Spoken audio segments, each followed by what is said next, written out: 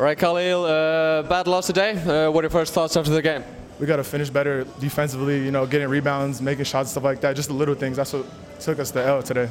I want to ask you about the play in the end where they had 2 seconds left of the shot clock. What went wrong there? It was just a miscommunication, I think. He just got backdoored for an easy layup. Just a little thing again, like I said. KR was making pretty good baskets in the third quarter, and I don't think they missed a shot.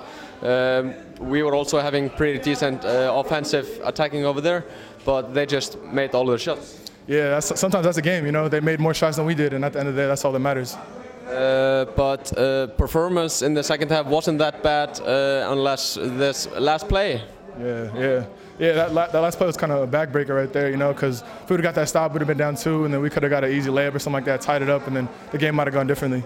It was a big opportunity for us to close up on Stjarnan. They lost with 30 points against Valur this evening, so we would have closed them down to 2 points, but unfortunately we're still 4 points behind. Yeah, we just got to try to finish out the rest of the season good. We got a long break, so we got to refocus up and then get ready for the rest of the season.